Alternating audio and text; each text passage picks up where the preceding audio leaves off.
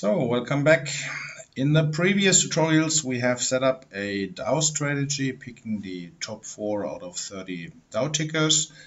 In the last one we just set up the hedge strategy out of convertibles, the 20 years treasuries and gold.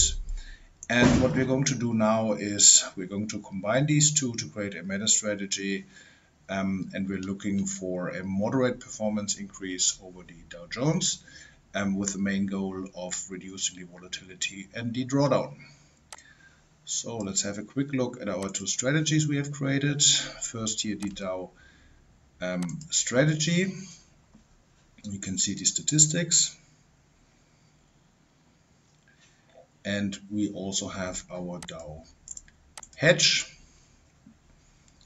with these statistics. And now what we want to do is create a MetaStrategy. For that, again, we go into the portfolio manager, create a new strategy and call this now Dow Hedged.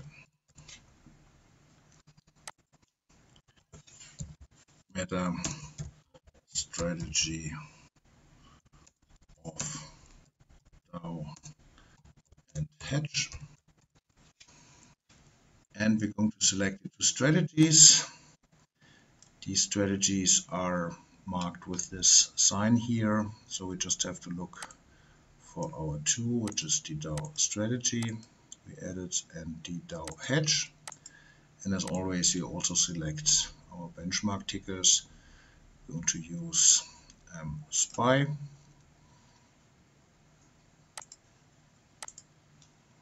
and we're going to use the Dow.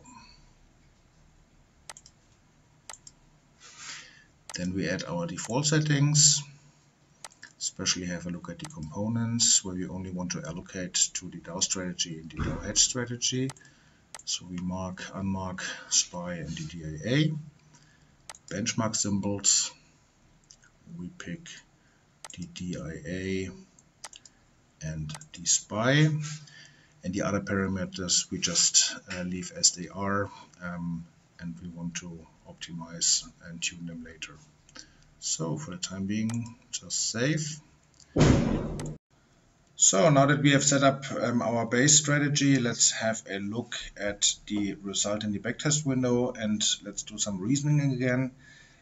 This is meant to be a MetaStrategy between a risk component, which is the Dow stocks, the top 4 we picked, and then our hedge strategy. So definitely we want to avoid something like we are seeing here, that we are 100% allocated in the risk component or 100% allocated in the hedge component, but rather we want to have certain minimum allocations and maximum allocations, and this is what we're going to set in the first step. By my own discretion now, I want to have maximum 80% in either of these components, and minimum I want to be always in 20% of each of them. And now I apply that, and you can see how this works. And then in the second step, the strategy algorithm. Here DR doesn't make too much of a sense because we only have two components. So we check the SR and select the top 2 and apply. Now this looks like this. And again, let's have a look at the statistics. You can see the return is slightly above our Dow.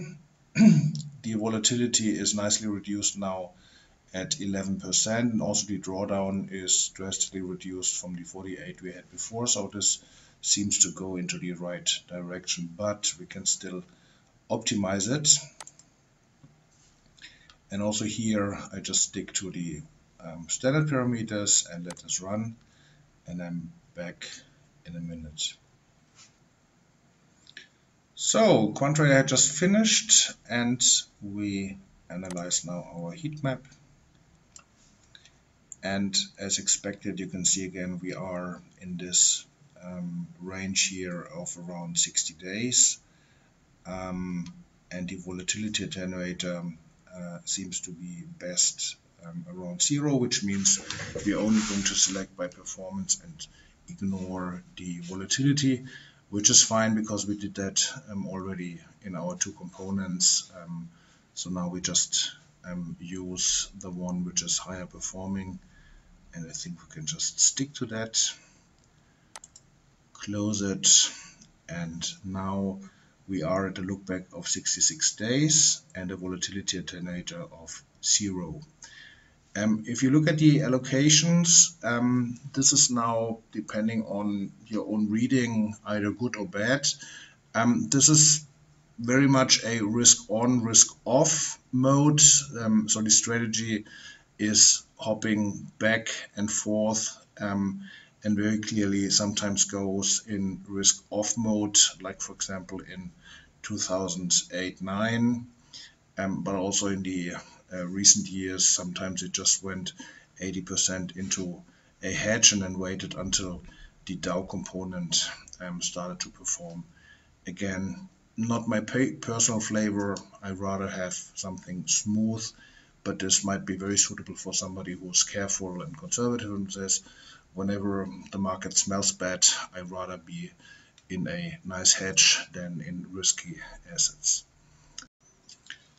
So again, to sum it up, we have now created our Dow strategy first without any hedge. Then we have created a separate hedge strategy, and now we combined both of them into what we called a Dow hedged MetaStrategy, and we're looking at the performance figures, and you can see the return is roughly twice the Dow Jones. It is also better than any of our two components. The volatility is 13%, which is drastically lower than the Dow, and it is also lower than our Dow strategy, which means the hedge is helping here. And the drawdown also is nicely reduced from 48% to 13%. It's drastically below the 34% we had without the hedge, and is also below the drawdown we have in our hedge strategy. With that, I'm going to conclude here the tutorial. I'm very much looking forward to your comments. Please post comments both in the YouTube videos, in the comment section, and also in the post we're going to publish on our site. And then looking at the most concerns you have or questions, I'm going to post a follow-up tutorial to answer the most frequently asked questions. Thanks for watching, and see you in the next one.